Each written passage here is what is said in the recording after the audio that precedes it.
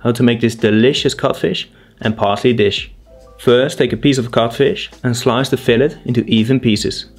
Season them with salt on all sides and dust some parsley powder on top. Take some plastic wrap and lay your fish on the foil. Now roll this tight and make a knot on both sides. Then cook it sous vide, and once that's done, let it set in ice water for at least 3 hours.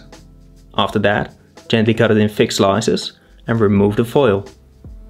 Then clean your shallots and chop them. Also pick the parsley.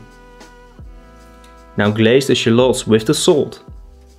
Then add the broth with the picked parsley and bring it to a boil.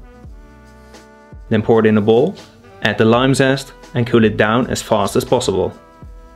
Then blender this till smooth. For all the recipes, go to my Granda profile Gilles Cooking if you want to know